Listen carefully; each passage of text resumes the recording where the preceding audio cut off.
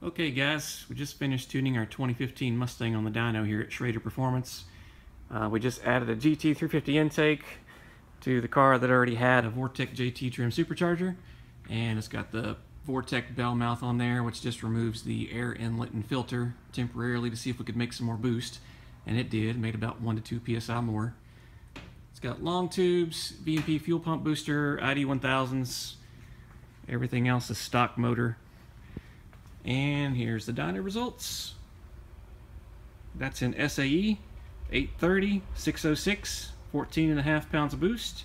And yes, that boost sensor is reading right. We just calibrated it to make sure since it seemed kind of low, but it did come out to 14.5. And if we flip this over to standard correction, for you guys that run it in standard, comes out to 849, 620 torque.